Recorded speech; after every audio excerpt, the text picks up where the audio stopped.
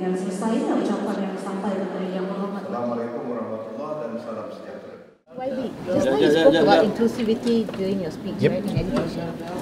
So will PPI be the only body involved in the drafting of its manual for online learning, or will there be others? BPI was assigned to come out with a manual only. But penerapan nilai murni is the responsibility of everybody. And as you know, Yang Berhormat PM has assigned to me a task to look back at the whole process of education from preschool until university, and we have appointed few people to get involved with that. But I need to bring them to meet Tun first. So the meeting has yet to take place?